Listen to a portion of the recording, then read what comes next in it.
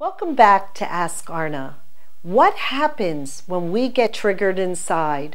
I have been exploring the anatomy of the difficult relationship over the past few postings, and now for the next several I will go on a deeper level to explain what happens, for instance, when we get triggered inside.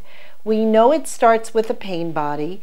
We feel pain, and then what happens is that pain brings up negative energy that lives inside of us.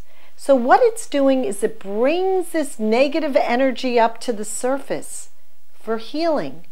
Why does negative energy need to be cleared inside of us? Because if we transform this negative energy, there will be a lot more space for positive energy, joy, light, and love in our life. So now when the negative energy is brought to the surface, there is an opportunity for this wonderful process of clearing to happen.